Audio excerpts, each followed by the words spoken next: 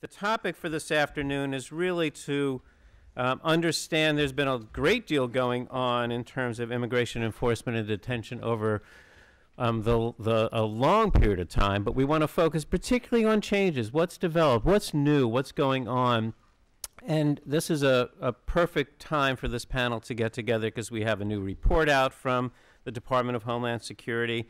And I also want to thank two of my colleagues on the stage for coming in and taking responsibility to help our audience understand these issues better, because we've had two cancellations at the last minute. Chief Huffman from the Border Patrol had a family emergency, a very understandable, happened on Thursday, and Dr. Rosenblum has taken the place of talking about Border Patrol issues. And fortunately, I asked Mark to do a report as quickly as he could on this, and lo and behold, there it is. And you'll be hearing about that. Mark's extraordinary, and we're very lucky to have him here. And we're also very, very pleased to have Phil Miller, who's the deputy director at, and let me tell you the exact name of the office just so you, because it changes over time, as Phil was reminding us before. Enforcement and Removal Operations at U.S. Immigration and Customs Enforcement. And the director of ERO had to fly out today someplace, another last minute change. So we're very grateful, Phil, for you stepping in for that. And our Cecilia Wong, who's been on this panel from the beginning. Thank you so much, Cecilia, and for coming down and for not needing a substitute. I really appreciate that. The ACLU has long been involved in some very important issues in immigration enforcement, and Cecilia is the deputy legal director there, so we're delighted to have her as well. You have their full bios. I'm one who does not do more than a very basic introduction of our panelists because you can learn the details. They're all experts. They all have been involved for many years on these issues, and I'm delighted that they've joined us. So I thought we'd start with some of the background here, particularly on the border. So Dr. Rosenblum's going to talk about his new report, and he's got a PowerPoint so Mark, it's all yours. I'm going to stand up and do the PowerPoint from over here. Absolutely. Feel free to talk from the panel or from up there. That's all fine.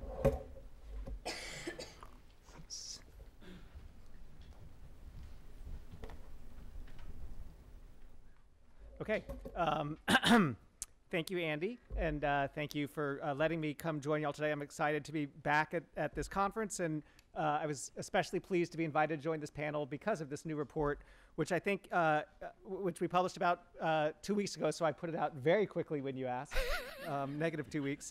I think the report represents a big step forward for the department. It's the first time that DHS is releasing details on some of the work that we are doing to estimate the number of migrants who succeed in unlawfully crossing the border.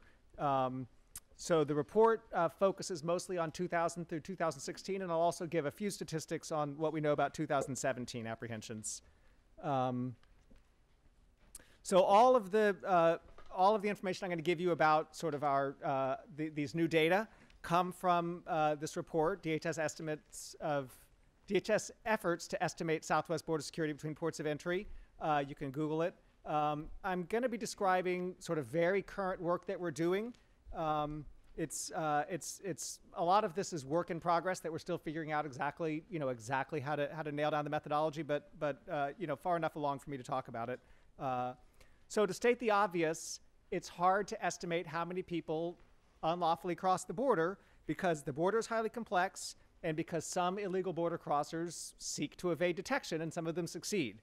So that's a fundamental challenge. As a result, any measure of illegal crossings or of enforcement success rates must rely on some type of estimate. I am personally skeptical that we will ever come up with a single number that comprehensively and reliably just gives you a score and tells you everything you need to know about border security.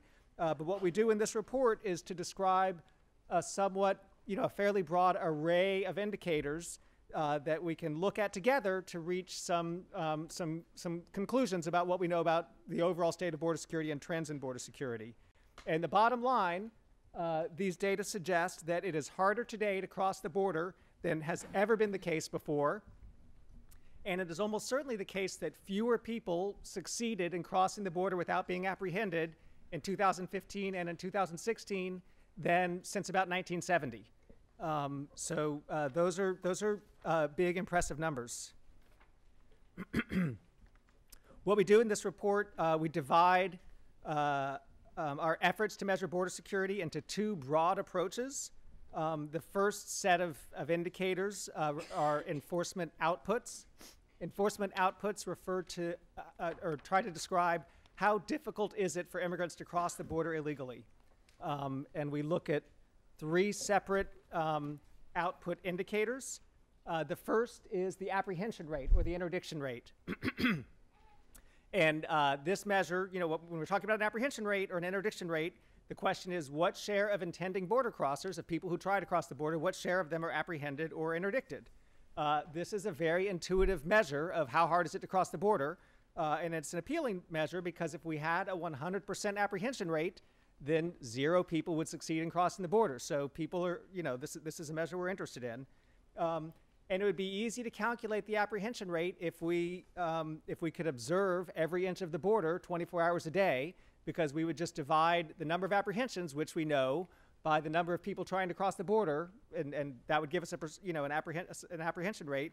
But of course, we don't have perfect information about how many people are trying, so that's why we have to rely on estimates. I can talk about the methodology for how we're doing these new calculations, and I can talk about the nuanced differences between these 3 different measures that I'm showing you here in this picture. I'm going to just go through some results without talking about methodology. We can get into that in Q&A if people want. The bottom line in this figure is that these 3 measures have increased from low points of between 33 and 70% in the middle of the last decade to between 55 and 83% last year.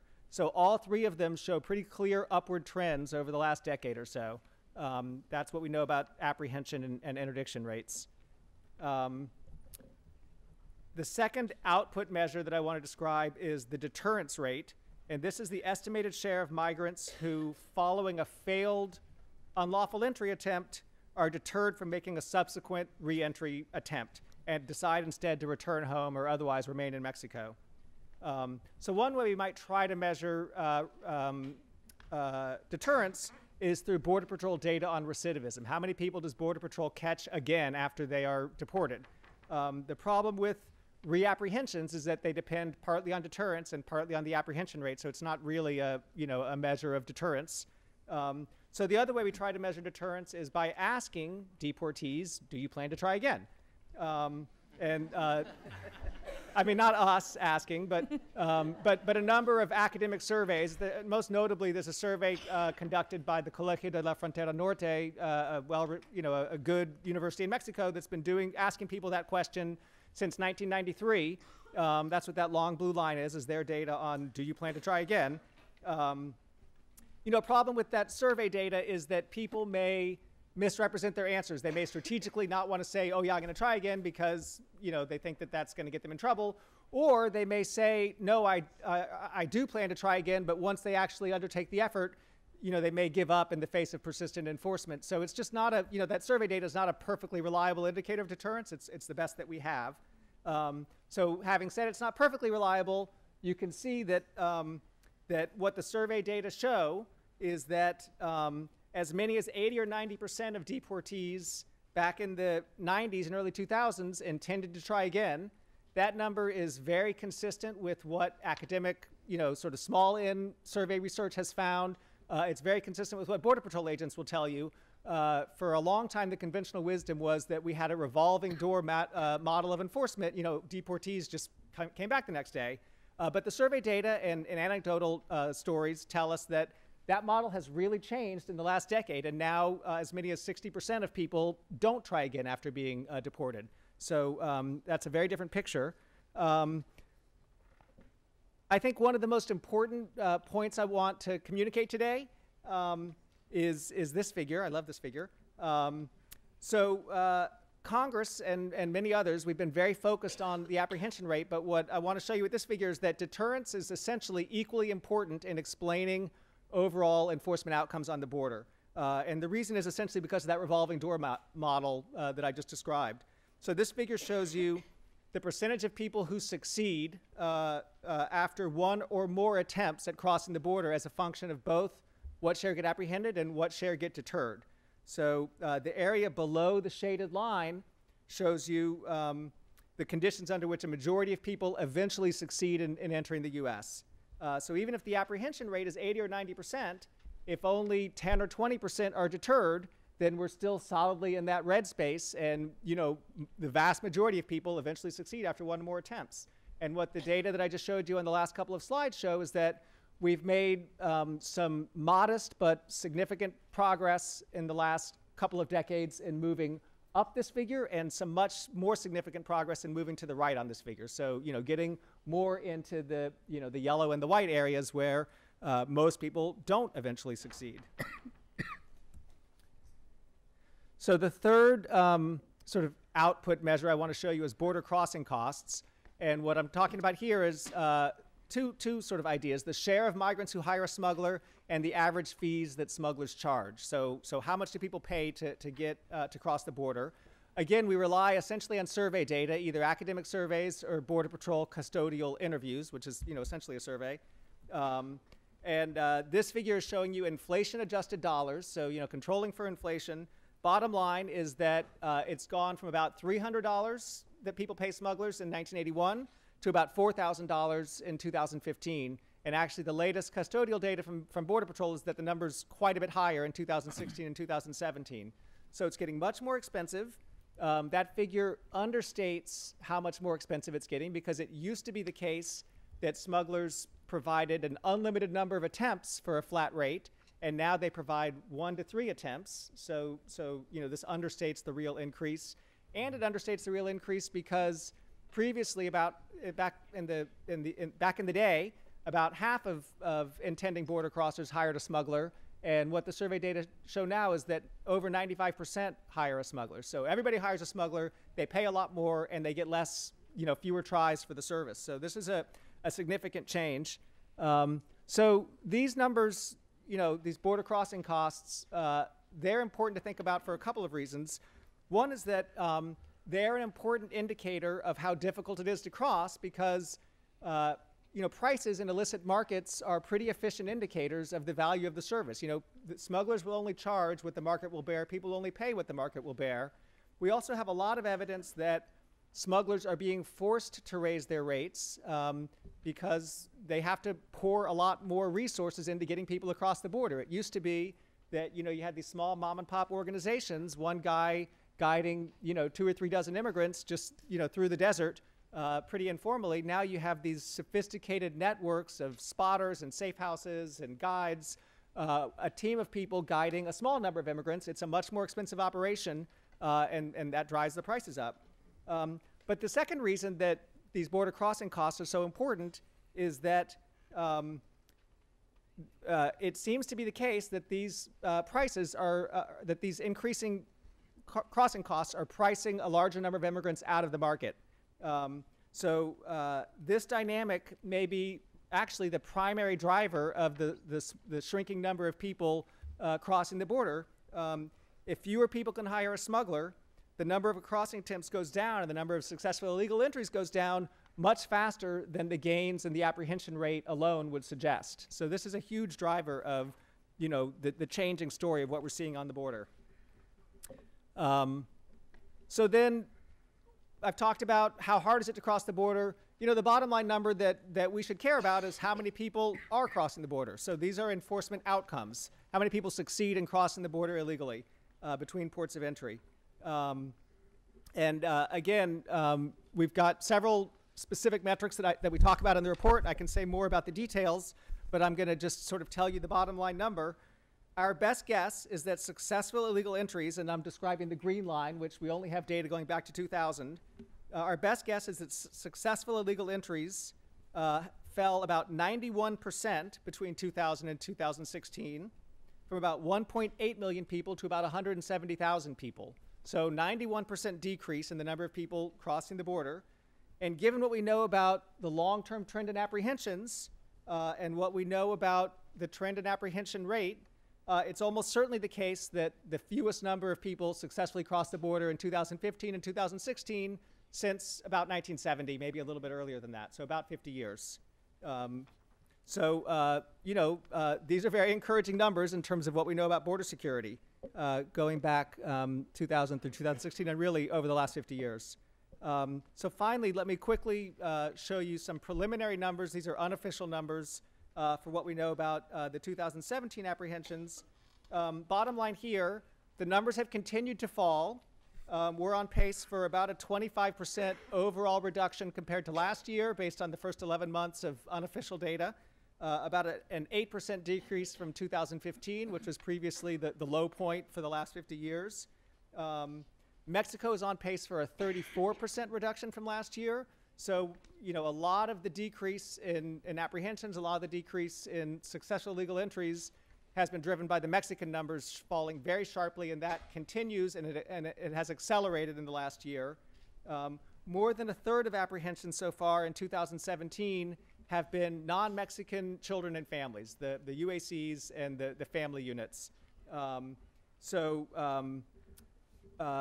Two things that suggests. One, very few of these family units and children succeed in evading detection. So based on that 2017 trend, it is almost certainly the case that we will see a further significant drop in our estimate of illegal entries for 2017. We'll see, again, a lower number than the last 2 years, which were record lows. And it reinforces what we know about the trend over the last several years. The primary challenge at the border, is not the traditional challenge of single Mexican adults looking for jobs. Increasingly, the primary issues are non-Mexicans, and especially these families and children. And it's really a population that our current enforcement strategies and infrastructure weren't really designed to address. So I will stop there, I think, about 10 minutes. Perfect, Mark. Thank you so much. I appreciate it. So we'll now shift to interior enforcement, and to learn more about the developments in that area, we'll hear from Deputy Director Miller. Thanks, Andy. Good afternoon, everyone. Following on from Mark's presentation, for the population that either makes it past CBP at the border or subsequent to their lawful entry commits a crime or violates their status in some other way, they are subject to interior enforcement, and the branch of DHS that primarily is involved with civil immigration enforcement in the interior is in fact ERO, although we have somewhat of a bifurcated mission in that we are the detention authority for the department. So in other words, whether it's CBP, ICE, or in some instances the Coast Guard that makes the apprehension, ERO is always the custodian of the person who is placed in department's detention. But in terms of our enforcement, I just wanted to cover a few topics. I'm sure I probably don't have to cover any of these topics, because I'm sure they're topics that not only are salient, but are you're well acquainted with most of them. But I wanted to just touch on these and maybe spur further conversation or questions as we go forward. Changes in our ERO priorities and policies. The most noticeable change was the discontinuation of the priority enforcement program, and a shift where we've been asked to fully enforce all of the statutes under the INA. So if you remember, under PEP, there were limits on who we would take civil and immigration enforcement action against, and what that resulted in is a population of persons who either were in the country without a lawful status prior to January 1st of 2014, or they had had some kind of encounter with us and been issued an order of removal that predated January 1st of 2014. So we were precluded by policy from taking an enforcement action against them.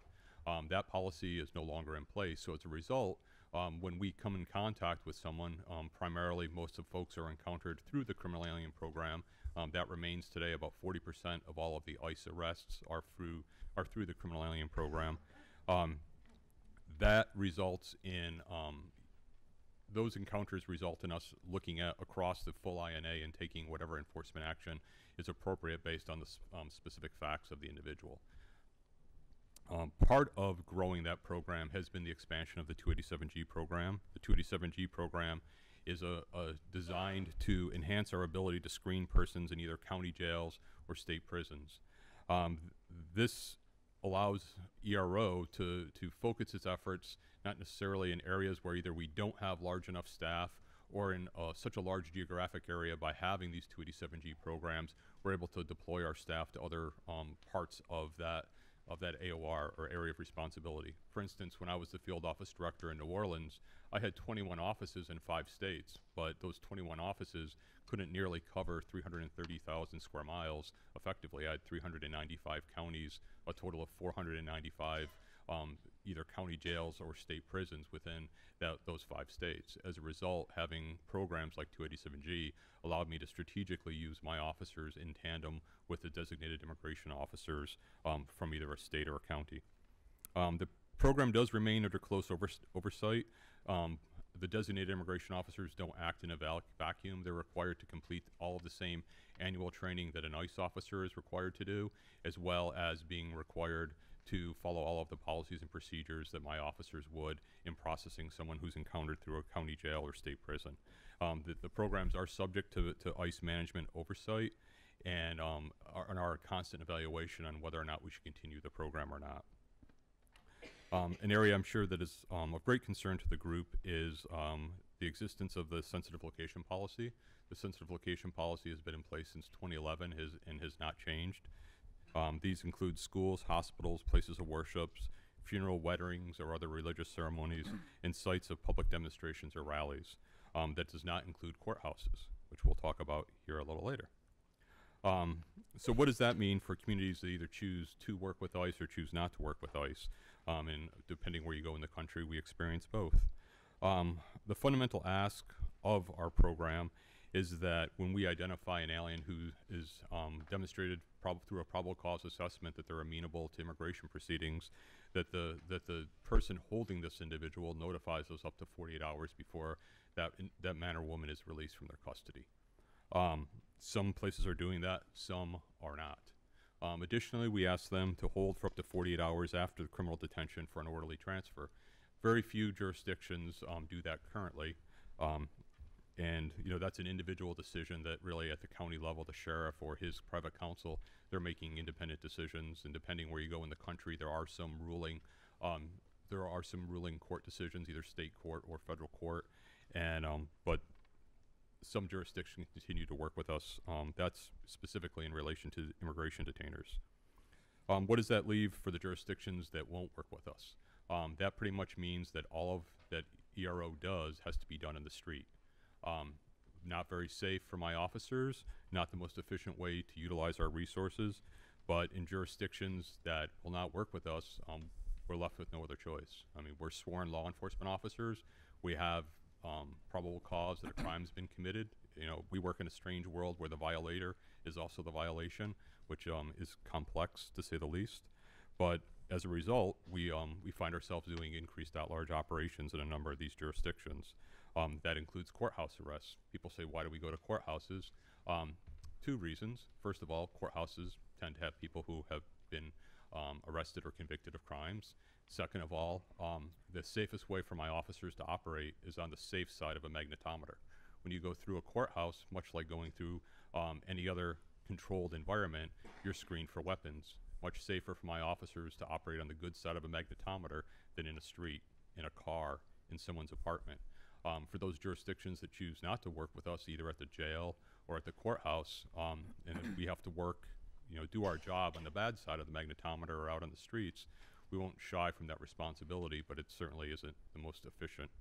And that also, people talk a lot about why do we do collateral arrests. When you drive us to a house, you drive us to an apartment, for reasons of officer safety, if I go to your place and you allow me in and my officers are there, they need to make sure the entire environment is safe. So we're going to interview everybody in there, sometimes biometrically, sometimes biographically.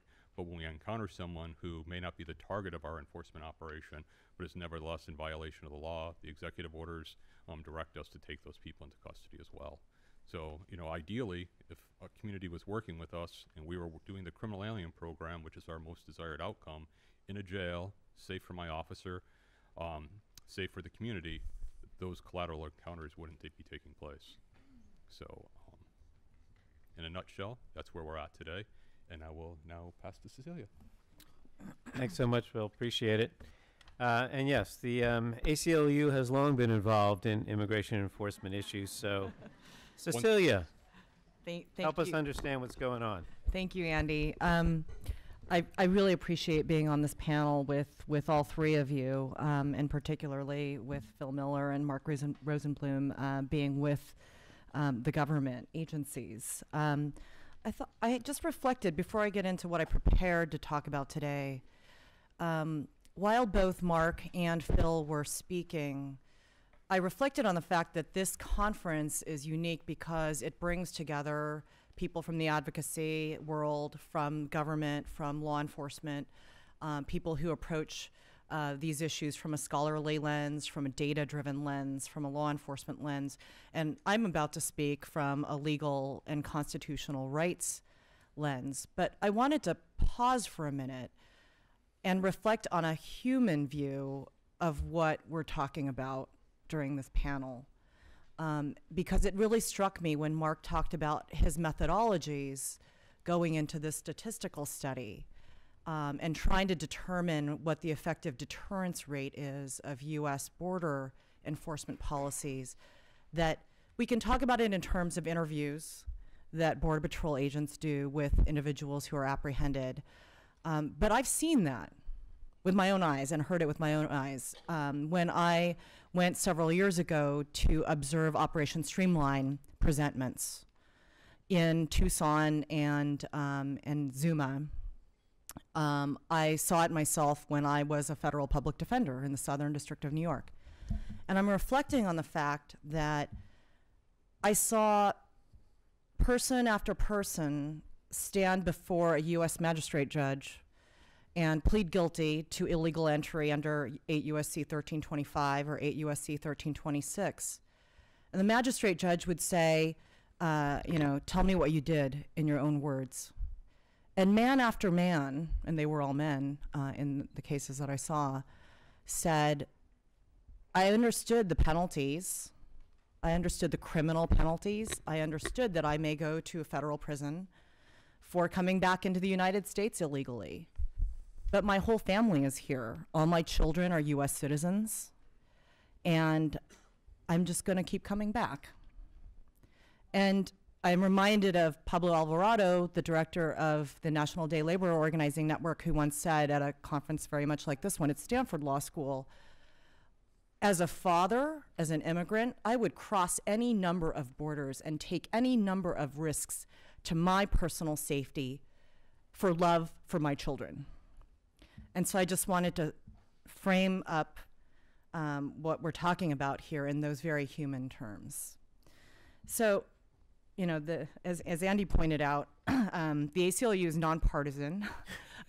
We went after many Obama administration policies very hard. One example I would give is the Obama administration's treatment of women and children, asylum seekers from Central America, from the Northern Triangle, where President Obama, Vice President Biden, and then Secretary Johnson all said categorically, if you're coming here from Honduras, El Salvador, and Guatemala, you're not eligible for asylum. We will detain you and we will deport you expeditiously. And we're saying this for your safety to deter you and others from coming to the United States to apply for asylum. Now, from a civil rights perspective and from an international human rights perspective, that was outrageous, right? Because it violates international human rights law, it violates U.S. statutes, and violates due process for people who are coming here who have a right to be screened for protection claims. But I do want to start by saying that the current administration, and I say this from a nonpartisan perspective, really presents some unique and I would say unprecedented threats to our constitutional rights here in the United States.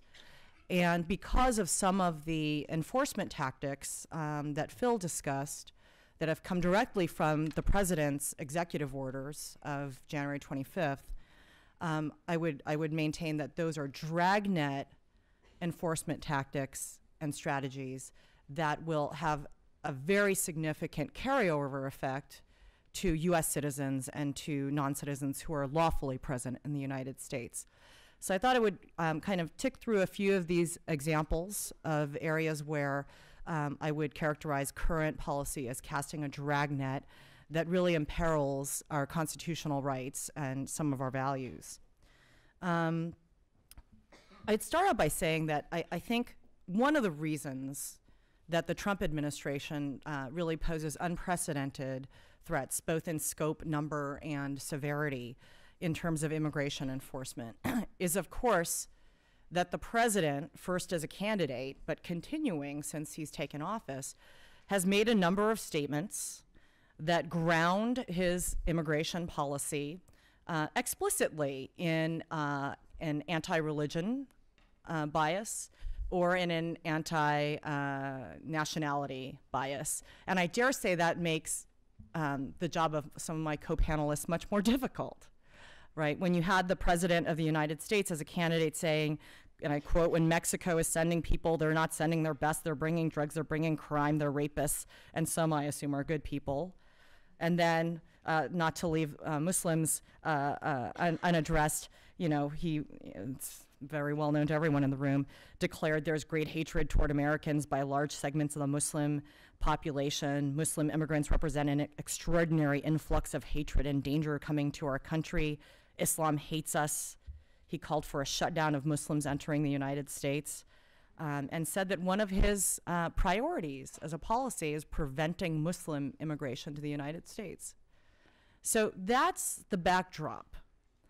And that's the explicit, one of the explicit underpinnings for the Trump administration's immigration policies.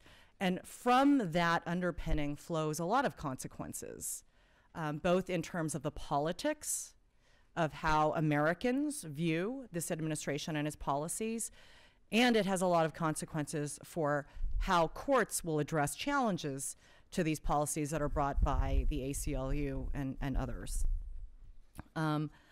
So the first example I'd go to, sticking with the border theme, is the Trump administration's treatment of electronic devices at ports of entry, right? The federal government, regardless of who's in the White House, has long maintained exceedingly broad ability to search people and question people at ports of entry or at the border. But on this front, the Trump administration has appeared to seriously step up searches and seizures of electronic devices at ports of entry. And what we've seen is that these 2009 directives by both CBP and ICE seem to be deployed in a much more concerted way, and in ways that have led people to call the administration out for potentially discriminating against people who are Muslim or who are assumed to be Muslim. The other danger that I think we face from a civil liberties perspective on this subject is that it does appear that the government is using much more invasive forensic tools to carry out searches of electronic devices at ports of entry. And this includes not only non-citizens, but US citizens who are re-entering the United States after a trip abroad. So what are the consequences of this? As you see the Trump administration, and I'm sure Phil will correct me if he disagrees, but if the Trump administration is ramping up its searches and seizures of people's laptops and cell phones coming into the United States from a trip abroad for work or for vacation, I would guess that we're going to see a backlash to this. I should mention the ACLU brought a lawsuit just a couple weeks ago on September 13th, Al-Assad versus Duke, to challenge this very practice. And there are serious constitutional issues. We would maintain that under the Supreme Court's decision in Riley versus California, that those searches of electronic devices without probable cause to believe that a crime has been committed or that some violation of civil immigration or customs laws has been committed does violate the Fourth Amendment. On the interior enforcement front, I'll throw out a couple of other examples of what I would call a dragnet approach to immigration enforcement that has much broader consequences. We all know very well that the Trump administration, President Trump himself, has rescinded the DACA program with a phase-out period. Even before that rescission happened, the Trump administration had carried out some prominent arrests, very high-profile arrests of people who had DACA or had previously had deferred action under the DACA program.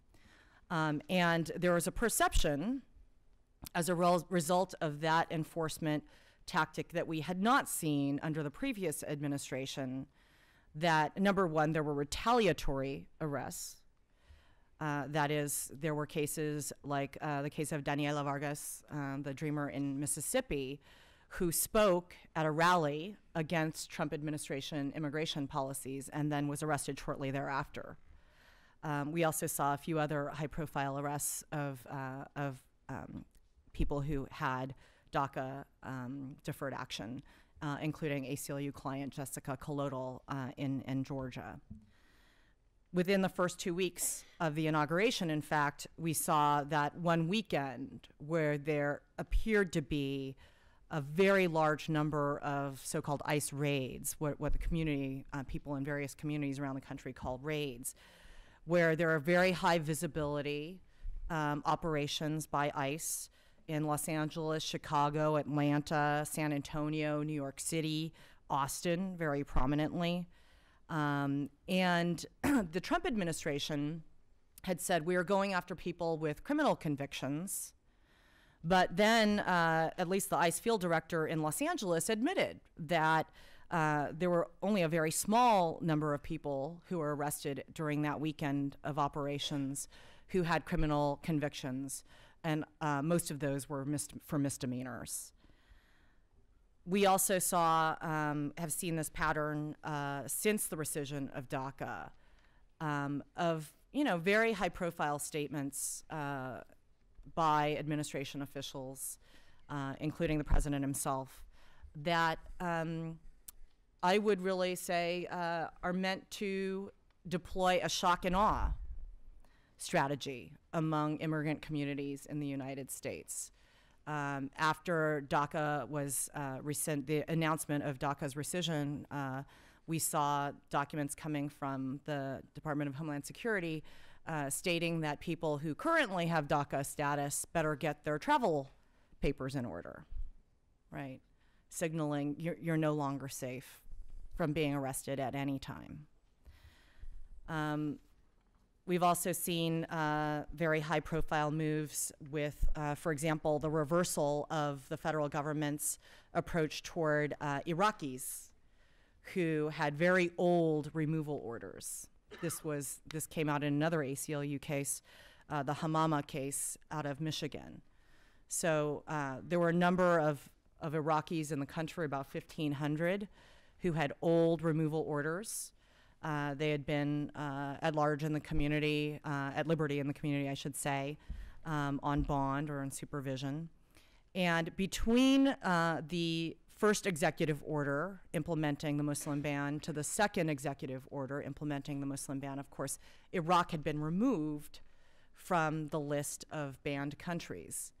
And part of the bargain that the federal government had struck was that Iraqis would now be removed back to Iraq. And the administration took the position that they would suddenly go out and arrest Iraqis with very old orders and simply reinstate those orders and try to put people on a plane to Iraq.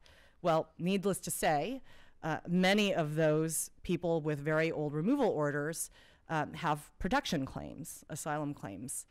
And there was no process for people to raise their asylum claims as the government had rolled out its new strategy towards the Iraqis.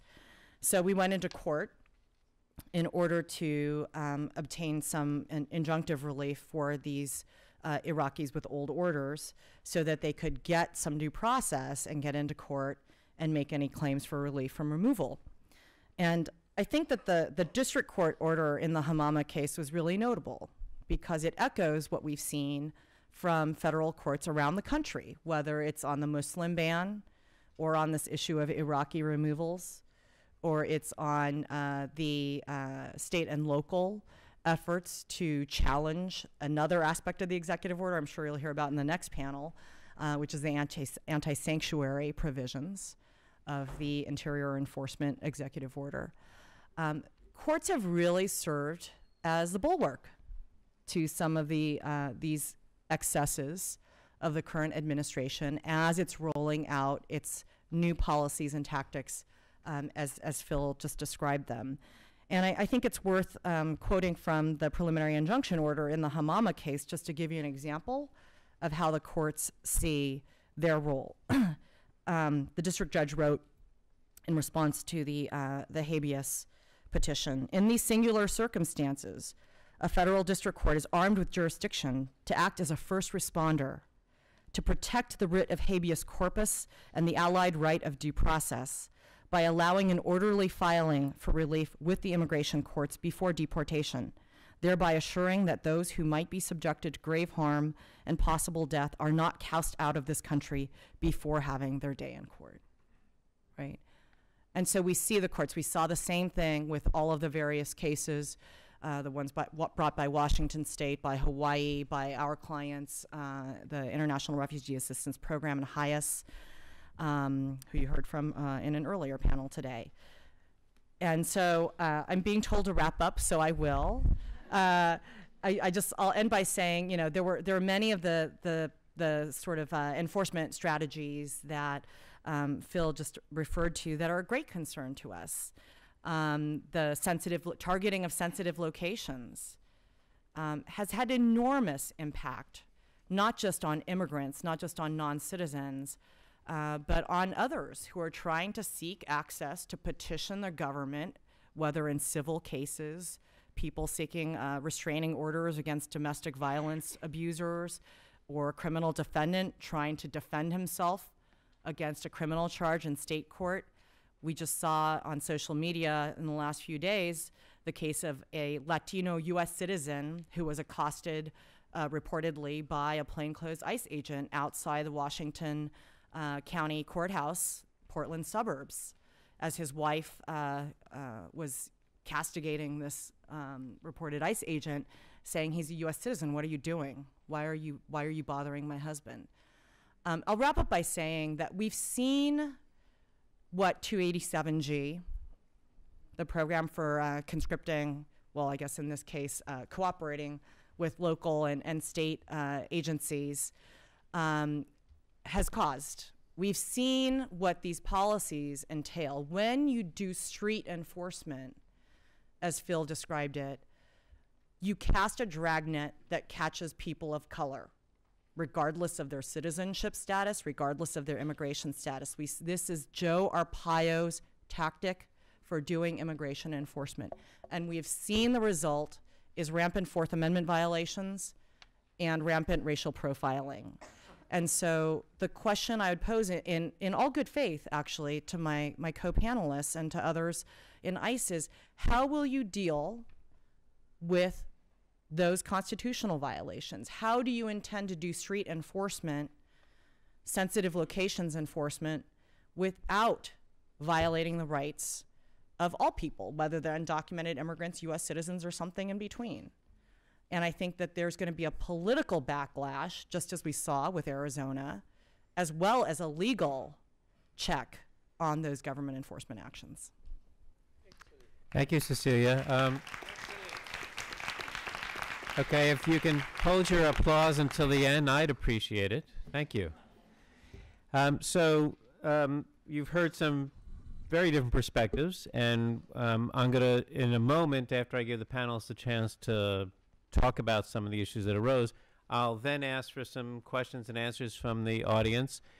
So feel free soon to come down and line up with your questions. Please identify yourself so the panelists know who you are, where you work, etc., or where you study, and we'll proceed from there. But I did want to give the panelists, since we've heard a statistical report on changes at the border that have provided new information about how secure the border is. We've heard the developments that Phil has described in terms of what the new administration is doing with the discontinuation of the priorities enforcing all the laws of the INA. And we've heard from Cecilia some of the challenges that have been taking place for years and now are some new additional ones that are developing as well. So I first want to ask the panelists if they have any comments they'd like to make at this point about things that have come up, and then I'll turn to the audience. So anybody from the panel want to start us off? I'll make one quick observation, sort of in response to your comment and reflecting. I was thinking just now of a report that I did with Doris Meisner when I worked at MPI a few years ago that described the changing trends between interior and border enforcement that took place between the 90s into, through the Bush administration into the Obama administration. And, one of the big findings of that report is that, broadly that executive branch policies matter a lot, and that we saw over the course of, towards the end of the Bush administration through the early years of the Obama administration, because of the expansion of 287G, because of the National Fugitive Operations Program, because of the development of secure communities, a big shift that an increasingly high share of the total number of apprehensions and arrests took place in the interior, as those policies came online and as the number of border apprehensions fell over the second Obama term, that balance shifted much more back to the border, as PEP was stood up and as some of those Bush era programs were sort of rolled back. So, between what we're seeing at the border and the policies that the current administration has directed ICE to pursue, there's huge changes in how immigration enforcement operates, potentially checked by the courts and by, Cecilia and others' work. But, this stuff is definitely very much in flux. Thanks, Mark. Phil? Yeah, I would agree with what Mark said. And, this is the fourth president that I've served under in my career. And every time there's a new president, we're asked to do things completely differently. By completely different, we kind of swing from one extreme to another, which sadly is kind of how politics works in America. And so what that means for my officers is that they have to kind of relearn their jobs because they've been doing their job one way for 8 years, and they do their job another way for 8 years, and now we're doing our job a different way yet again. And it doesn't matter, the political party, the actual application of the INA is something that is unique, and when we're asked to do things differently, there's a lag in terms of the best way to do that. As Cecilia knows, she very cleverly brought up 3 cases that I can't talk about because DOJ counsel is not present, and since DOJ represents government, I have no comment about any of those. Which was, I guess, a great way to take those issues off the table, so we don't talk a lot of time about pending litigation that will ultimately be decided by the courts and not by any of the learned persons here. But what Mark said is true. I mean, everything old is new again with immigration enforcement. I mean, we were asked to do things. I mean, the biometric information sharing that started under one administration never stopped under another. That actually is something that came out of 9/11, the 9/11 Commission, that the federal government had to do a better job about sharing information that it had about people who either pose a public safety or national security threat. And I mean, at the end of the day, I'm a cop. I'm a police manager now because I work in D.C. and I'm not, on the streets of New Orleans. But at the end of the day, I'm a cop and I'm trying to make a positive impact in my community. The officers that work for me live in the communities that they're policing. You may not like the laws that we're enforcing, but, people in another part of the city pass the laws, and, I would just ask that, while you may advocate or while you may petition people on the Hill, let's do so in a respectful way. Like threatening my officers, threatening my superiors, taking physical action against my officers, is probably not the way that there's actually going to be meaningful dialogue about immigration enforcement in America, nor is it a way that the INA is ever going to change or evolve. I mean, it's actually odd to me. You know, I mean, Andy and I joked about, you know, what this part of immigration enforcement has been called, and it's been called 4 different things since I've been around, and it's probably been called other things before me, and it'll be called other things after me. But it's the nature of, they keep changing the ask of my officers. They keep changing what we're called.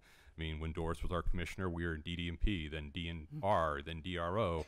And so, you know, I mean, now we're ERO. And that's because we're being asked to do things differently with a different focus.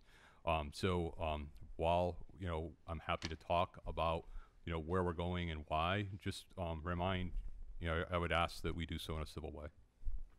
Absolutely. So, any other comments? Please start coming up to the microphones, and we'll start taking questions. Thank you very much. Well, there seem to be a few questions that were raised. Well done, panel. Outstanding. And we'll start on this side, and we'll alternate. Hi. Try to be concise. Thank you. Okay. My name is Allie McCracken, and I'm with Amnesty International. Recent complaints and reports have raised concerns about whether CBP officials are following proper procedures involving asylum seekers at the U.S.-Mexico border.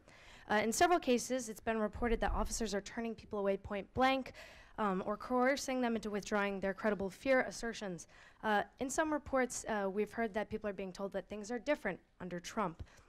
So at Amnesty International, we're very concerned because these allegations constitute a violation of international law and domestic law. So my question is for Mr. Rosenblum. In your research, have you come across this unlawful form of deterrence? And can you shed any light on if DHS is investigating these claims? Thank you. Unfortunately, you know, I'm really not the operational person. I have not found that in my research. I've seen some media. I've seen some of Amnesty's work or media reports on it, but I don't really know. I can't really help you.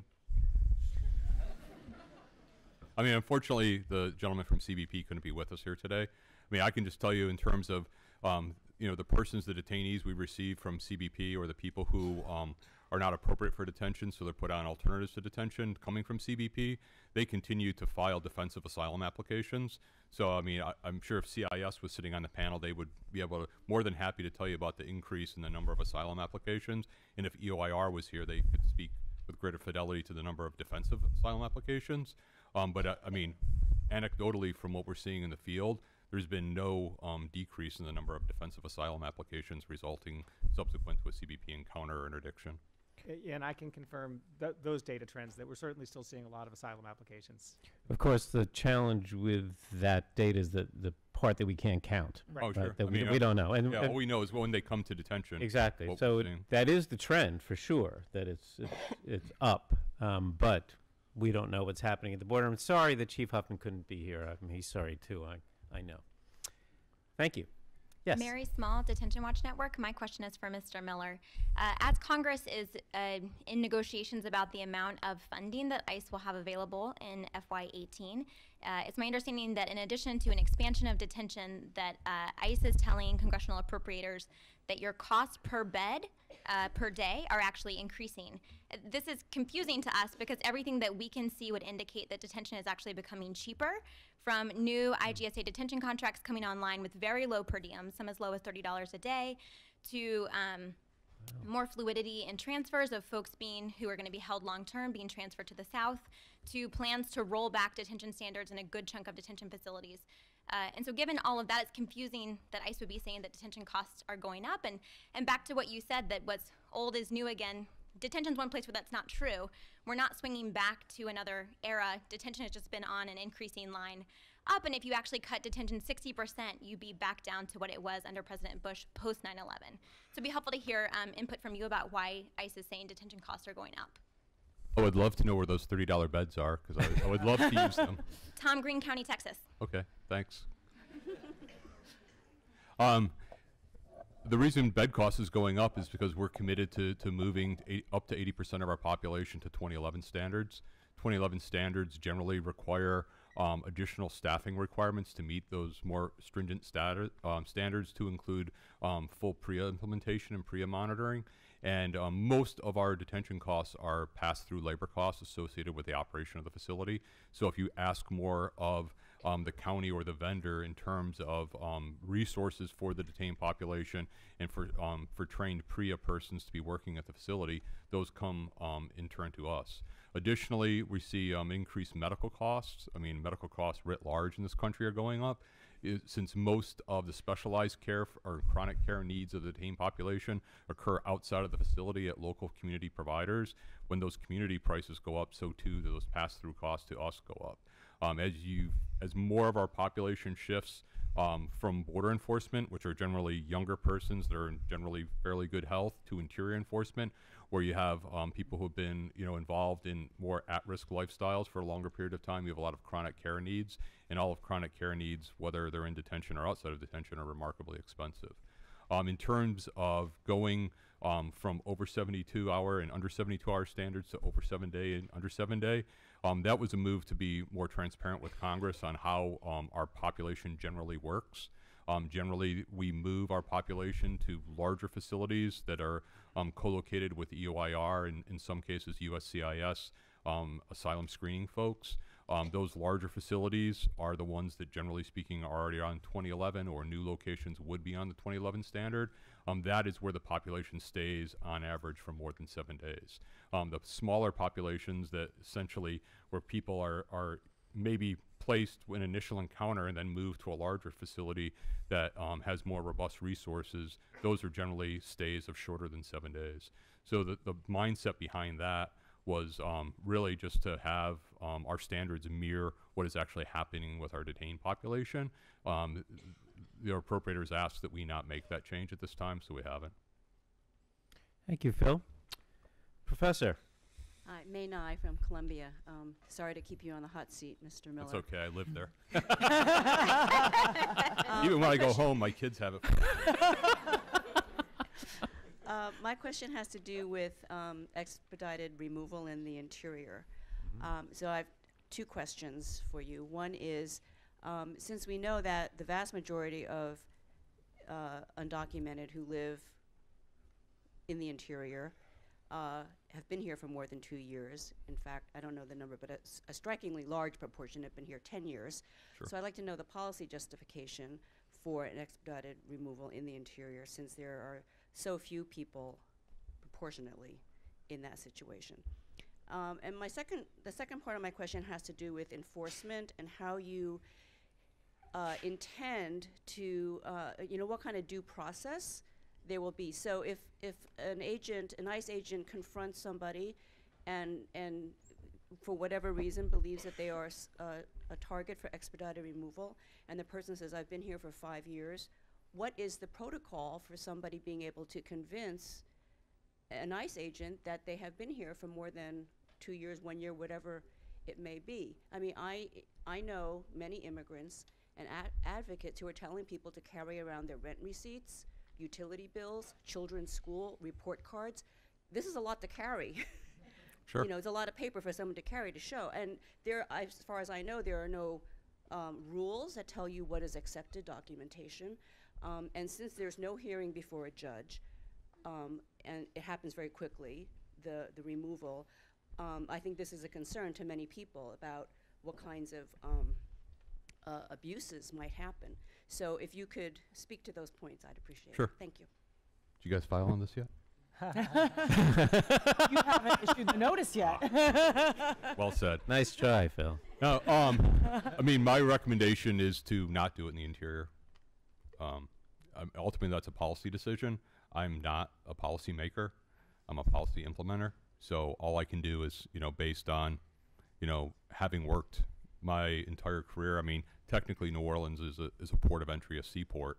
But I mean, for immigration purposes, it's primarily still considered interior enforcement. And having worked my whole career in interior enforcement, my recommendation is to not use the ER tool in the interior. But that policy decision will be made by someone other than myself. So all I can do is make a recommendation. Would you like to explain why? I think that the most appropriate tool in the interior, for much of what the professor said, that although the burden of proof of showing when someone arrived is on the respondent in 212 proceedings, because that burden is on the respondent to have that conversation with the immigration judge, it's probably something that is better done before immigration court than done outside of that. I just think that, and believe me, when I was a special agent, I worked alien smuggling on the I-10 corridor for 6 years, and I saw tons and tons of people being smuggled. But even those people, generally by the time they're leaving Houston and heading east on I-10, they've been in the country, more than 14 days. Obviously, they're being encountered more than 100 air miles from the border. I think it's an appropriate and an important tool for CBP, but I think there are other tools available to us in the interior. Whether that's the NTA process, whether that's administrative removal for illegal aliens who've committed a felony. There are other administrative tools available to my officers, and I think that we should go forward with those. But that's, no one, if anybody listens to me. But This is a very important conference, Phil. There's no question that people are listening to you. Thank you. Yep. Hi, my name is Jenny Doyle. I'm from Raleigh, North Carolina, and I practice immigration law largely in the humanitarian context. Most of my clients are women, they're children. In fact, they're the most vulnerable of the vulnerable. And my concern is around these collateral contacts, particularly at the courthouses, and understanding what may be driving that, obviously the executive order, but does ICE have numbers that you have to meet? For example, by October 30th, is there some sort of number that you have to have attained or reported back to folks who are involved in business matrixing your operation? Could you, and if so, could you explain a little bit about how that works? Because I'm concerned that once some of the folks that you may be internalizing and prioritizing are complete, that my clients are going to be the next ones who, my highly vulnerable clients are going to be the next ones, the women, the children who have matters pending are going to be the ones who are going to be running into contact with ICE. We don't have monthly matrix. That's only the state police with their ticket books. No, I mean, first of all, collaterals are not allowed at courthouses. Courthouses are limited to targets. So if they're, hopefully none of you are creating a narrative and telling your clients that, most of the time, people know whether they're a convicted felon. People know whether they have a long history of domestic violence that would bring us to their door. In terms of people going to family court and people seeking other kinds of relief before a civil or an administrative law judge or a state civil court judge, those are generally not the people that we're targeting. And collaterals are not allowed at courthouses. So that's the simple answer to that. And what I would say is, there's a number of programs through the Blue Campaign and other programs that are administered by HSI that if you think you have clients that qualify for T or U visas, you should be reaching out to the victim witness coordinator within HSI and making sure your clients are completely aware of that. We frequently get questions. In fact, I'll be going to IECP, the International Chiefs of Police conference coming up here next month. And especially in the police context, sheriffs understand our job a little more because ERO is more like a sheriff's department, a federal sheriff's department, than we are a federal police department. And police are always like, but now people won't come and talk to us if they're a victim. Well, I mean, our contacts are made through someone being booked into NCIC. That's the information sharing between the FBI and DHS. So, I mean, unless a police department is fingerprinting their witnesses, unless a police department is fingerprinting their victims and transmitting that as an arrest packet to the FBI, we don't know who they're talking to. I mean, there's no way. I mean, the biometric transfer are for people who have either, have been booked in on a criminal charge, a state criminal charge. I mean, a lot of localities now don't even submit fingerprints on municipal charges or county charges. It's only on federal charges. I mean, they affirmatively do that largely to save money. Certain locations like Denver choose it to try to shield people from detection. And but that is a separate conversation. But in terms of people who are at a courthouse for seeking some kind of administrative or civil relief that are not there as a criminal defendant, we don't do collaterals at the courthouses. Good to know. Thank you. You're welcome. Thanks, Phil. Yes. Hi, my name is Kristen Torres. I work at First Focus, a children's advocacy organization. And I have a question that's a little bit personal as well as professional. But as a wife of a Mexican immigrant who recently received his citizenship last year, I have definitely, personally, my family and I have felt the effects of, I think, what MPA calls this muscular rhetoric that the new administration has given in stereotyping those who come from the border as rapists and murderers and not the best. And recently my husband as well as his brother, who's in the military, were detained at the airport for nothing more than their names and the way that they look. So for 2 hours, myself, a citizen, I was worried, had ACLU on the on my speed dial. You know, like, you know, and as something that I feel as a citizen, anyone should not have to deal with, just based on kind of the certain climate. So my question is, I was just wondering, I know in the vein of all things old and becoming new again, but are there new training efforts that are going on to kind of combat some of this, like to combat some of the idea that anti-immigrant sentiments, the idea that all immigrants are villains and that all immigrants are here to steal your jobs? Is there any sort of training that's happening to deal with that? Well, again, we can't comment about CBP, so I'm sorry about your husband's experience. You know, we have no control over what CBP does at a port of entry. In terms of training people pro or con on rhetoric, you know, we train our officers as a matter of law. I mean, the Fourth Amendment training our officers receive is largely informed by what we've learned from my colleague through litigation over time. And I mean, but I mean, there's a big difference between a reasonable expectation of privacy in someone's home or vehicle and you know, a casual encounter on the street. And our officers need to understand that difference and conduct themselves appropriately. And you know, in terms of dealing with the rhetoric, I mean, we tell our you know, our field managers, you know, stick to the facts. You know, we're an industry, or we're an agency that's driven on data, and we're an industry that's driven on criminal contacts. As I said, we get the booking information from Department of Justice, we vet it through DHS indices, and we make individualized determination. If we have derogatory information, then it's appropriate to take an enforcement action. We don't, I mean, DHS has a lot of information, not all of which is derogatory. I mean, just as is all the good information that we have on people. It's an imperfect system, absolutely. I mean, sometimes there's data lags, which is one of the things, I mean, we don't want to go down the whole road of better data integration within the department, but Mark could talk all day about the efforts that he and I are doing so that, along with our colleagues at CIS, so there's better access across the department. So when people like your husband, who has good information, in other words, you know, he's naturalized or he had a lawful status, that's information that needs to be readily available to CBP at the time that, you know, he's applying for application, you know, he's making application for admission or readmission to the United States.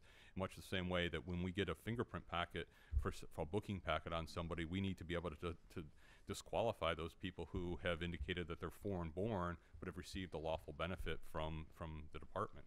And so, you know, we try, Mark, that's a big effort that Mark and I are working on. It's probably a multi-year effort to increase the availability of information so that the officers are making better decisions. I mean, in my day, to do a fingerprint check required hours of work. And now, you know, we're trying to get that down so people are making those, you know, getting that information that they can make a good, solid decision, you know, a decision that both protects people's rights and also enhances public safety in a matter of minutes and not hours. Because I started as an immigration inspector, and there were a lot of people who did have to wait a long time for that information transfer to happen, and that's when we were all DOJ. Think about, you know, when we were all DOJ, it still took hours. Now we're doing it in minutes across departments. So I mean, you know, I apologize for his experience on behalf of the department, but I would say that, you know, we continue to work on that effort because we know that the information needs to be available for our officers so they're making good decisions. Thank you. Yes. Hi, my name is Marcelo Rochabrun. I'm a reporter with ProPublica. I have one general and one specific question. The general one is if you can speak to morale at the agency over the past few years. I mean, we've experienced a lot of prosecutorial discretion, which literally means not enforcing the law, and I understand that's an interesting perspective for a law enforcement officer. And now we are doing enforcement of all the law, so I wanted to understand how that has shifted the morale at the agency, and specifically, I wanted to follow up on the expedited removal front. It was enlightening to hear that you as a matter of policy, don't think that expedited removal should be done in the interior, yet it's in the executive orders and the follow-up memos that it should be expanded to the interior. So I wanted to know if there were any specific plans about how that was going to be carried out.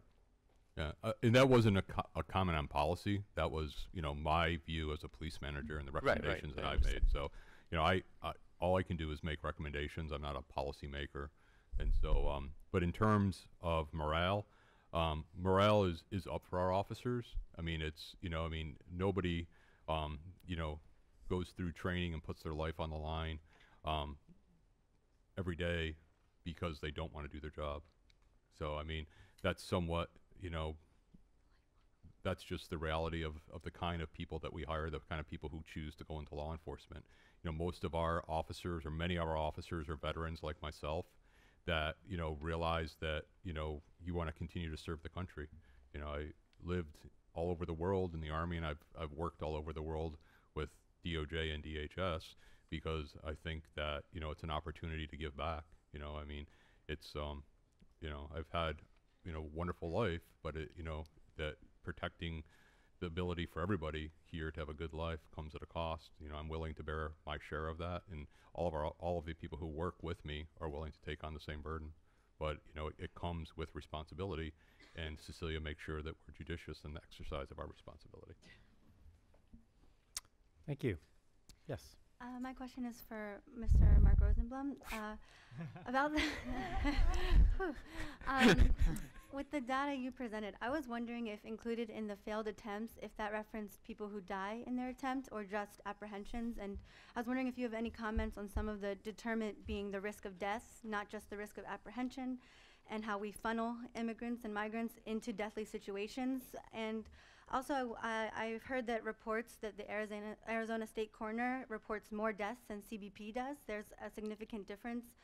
In 2016, Arizona coroners reported 127 deaths, and CBP only 110. And in 2015, they reported 143, and CBP only 68. So I was wondering if you had any comments on that. I'm going to pass that question to Phil. That was very nice of her. Mark's my buddy. Not Phil on No, I'm just kidding. I'll take on the last part of your question. I don't have sort of detailed insight into the methodologies, but I know that there are several different entities that estimate migrant deaths, and that's also a complicated estimation process because it is inevitably based on finding remains that have to be dated and confirmed, and the coroners and CBP they have different methodologies, and I mean I don't have details about why if CBP is systematically lower. I don't know if that's sort of biases in their methodology versus some other factor. But I know that those are sort of independent estimates with independent methodologies, so I'm not surprised that they produce somewhat different results. To your other question about, I mean, there is a long-term trend going back to the early 90s, when Border Patrol began moving more resources up to the line and securing the easy-to-cross parts of the border, beginning in San Diego and El Paso. That was a strategy that involved making it harder to pass in sort of urban areas and accessible areas, and one of the foreseen consequences of that is that people would be pushed out into more remote areas with the idea that would deter people from crossing, but also put those who chose to do it at greater risk. So, I mean, it is certainly the case that CBP and DHS have stood up programs to counter that. There's the Border Star part of CBP that is, I think that's what they're called. It's specifically designed. It's got a humanitarian mission, but I think inevitably CBP's effort to harden the border and to make it more difficult to cross has pushed people into riskier crossing situations. And I mean, there's no question from looking at the data that the number of deaths of people trying to cross the border, we've seen a clear increase over the last 2 decades. I mean, it's sort of stabilized. It hasn't continued to exponentially increase, but many more people die trying to cross the border today than was the case before this policy was put in place. and many fewer people succeed in entering. I mean, so I think that is an unintended consequence of the policy and a foreseeable consequence of the policy. So in your data, were you just referencing apprehensions or deaths and unsuccessful crossings? So we don't make an effort through this analysis that I was describing today to sort of independently count or estimate border deaths. I mean, our estimate of successful illegal entries is built on, the number of apprehensions divided by the odds of somebody, based on our estimate of the apprehension rate, controlling for a few factors, but not trying to control for that. Thank you. So here's what we're going to do with our remaining 5 minutes. This is a challenge, but 6 of you have been standing for a long time, so I want you to get to ask your questions. So this is an assignment for our panel. Please listen carefully and maybe take some notes on the questions, but I have to limit you to 30 seconds each. Otherwise, we will not get through the questions. So please be really concise. We'll take some notes, and then the panel will answer questions, but also have a chance to wrap up with some concluding comments. Okay, so I'm not going to use my 30 seconds to introduce myself. Thank you. Okay, so I was fortunate enough to go to Guatemala during the unaccompanied minors crisis during 2014, and one of the things that really surprised me that I learned was the number of people the number of children who were being deported from Mexico to, Central American countries. In the data that you spoke about, I mean, what is happening right now with that partnership that the U.S. government had with Mexico, where more people were deported from Mexico to Central American countries than from the U.S. border to Mexico? Thank you. I have to introduce myself. Please do. My name is Heather. I'm a managing attorney with Catholic Charities of Baltimore Esperanza Center. We're a community center with a variety of services ranging from counter-trafficking case management, legal services, a medical clinic. And my question for Mr. Miller regards the secure locations policy that you referenced earlier. And I understand the carve out for courthouses reviewing the policy, and perhaps as I understood it, this administration is trying to more strictly abide by the policy, but I wanted to ask you, the policy itself states that enforcement operations on the grounds of or near schools are covered by the policy. And in the Baltimore area, we have seen numerous enforcement operations right across the street from a school, if not on the curb of a school. And the same could be said of churches. Also in Montgomery County, we have seen similar things. So I just wanted to ask, what is ERO's position on the secure, sensitive locations policy? Thank you. Anna Byers. I'm an Immigrant Justice Corps Fellow at Sauti Center for African Women and Families. My question is regarding a study put out by the Black Alliance for Just Immigration and some of their partners this winter, which showed that Black immigrants are disproportionately targeted for enforcement and detention and removal. And my question is, what, if anything, the department is doing to try and avoid this kind of racial profiling? Thank you. Hi, my name is Amaris Montes. I work with the Capital Area Immigrants' Rights Coalition here in DC. And so we serve all detained individuals in Maryland, Virginia, and DC area. And so my question is, in the past couple months, we've seen a rise in minors who are detained in maximum security detention, and a lot of them are supposedly connected to gang-affiliated groups, and we've seen that they have it's been proven that they are not a part of those gang-affiliated groups, but they still remain in maximum security detention despite that for months, and so it further traumatizes those children. So my question for Mr. Miller is, what is your guidelines for determining what child is a member of a gang? And also for Ms. Wong, if you've seen similar action happening in New York area. Thank you. Last two, Peter. Yeah, hi, I'm Peter. I'm with the Southeast Immigrant Freedom Initiative of the Southern Poverty Law Center, and we're a project doing pro bono representation for detainees in the Southeast. My question for Mr. Miller is if you could say, what is current ICE policy in terms of setting bonds before someone would see an IJ, and if that policy does or should vary across field offices? Peter. And the last question before our panelists respond. Thank you. Hassan Ahmed, I'm just an immigration lawyer. Hey, what do you mean just? Come on.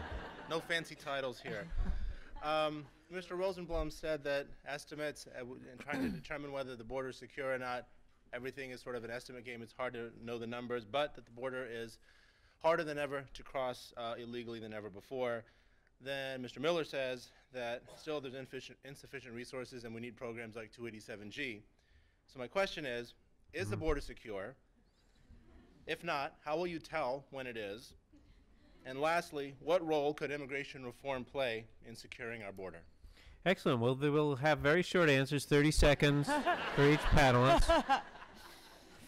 Thank you. Great question, seriously. So maybe the easiest thing to do is, I don't know, would you like to start, Cecilia, and then we'll just work our way down. I'm trying to give Phil a little rest, but then he'll only have 4 questions to deal with. I might help him out with that to the detriment of our questioner, because I think there was only one question addressed to me, which is the one about sending unaccompanied kids to secure facilities based on alleged gang affiliation. We have been following that. We have just filed a lawsuit on it.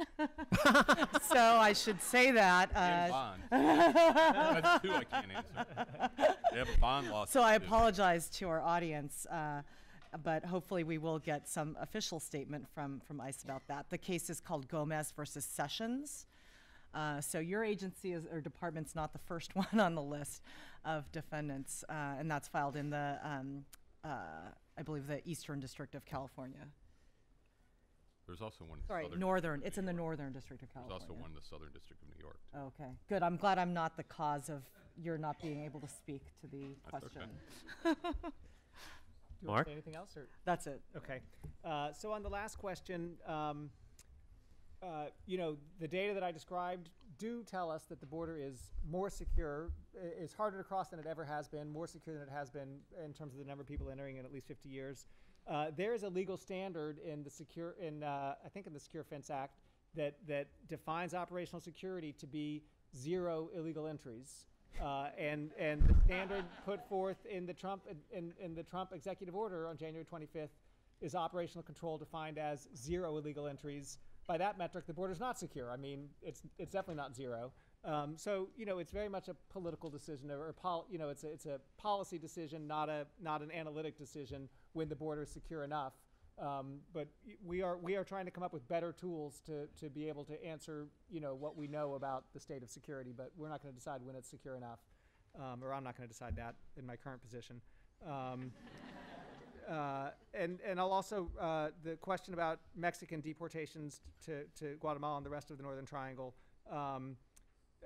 those numbers, so Mexico continues to deport about twice as many children and families back to Central America as the U.S. does. I mean, that's a ballpark number. MPI has done work on that. We look at those data in my office as we're building, you know, our estimates of sort of projections for what we expect to see. So, you know, Mexico, both in coordination with the U.S. and in, you know, its own enforcement of its border and management of its immigration processes, has a pretty robust immigration enforcement effort that you know, definitely contributes to limiting the number of people arriving here. Okay, so that's off. I'm sorry, but because of the lawsuit on the detention, there's actually 2. If you have one in the Northern District, there's also one in the Southern District of New York, so that one's off the table. And ACU also has one in, is it the Southern District of California? On or the Middle gang District? affiliation issue? No, on the bonds. Is that in the Middle District? California. There's still one. There's one. There's still one. Yeah. Thanks, but like I said, if DOJ was here, but thanks for your position, I'm telling you mine. So we'll go to courthouses.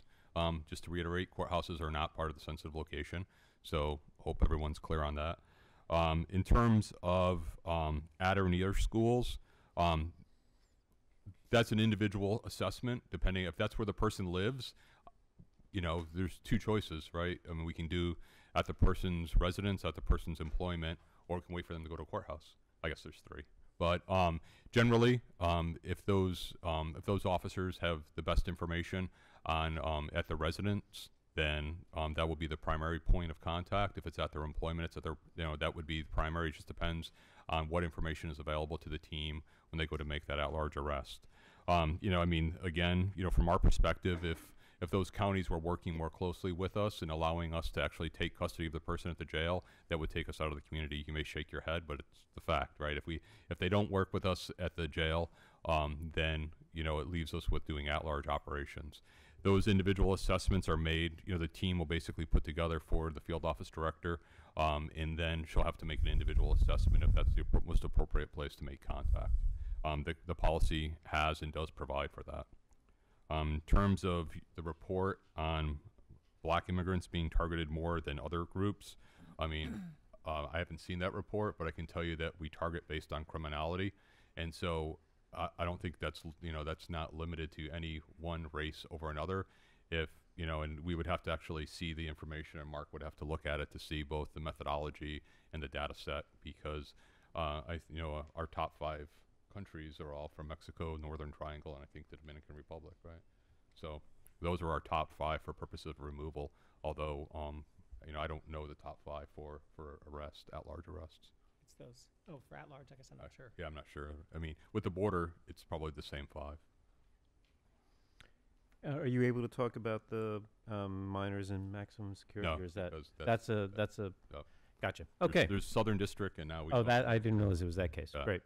Okay. Well, first, let me thank the audience. Lots of good questions. But I think you got a lot of good questions because our panelists were excellent. I can't thank Phil, Mark, and Cecilia enough. So please join me in giving them a round of applause.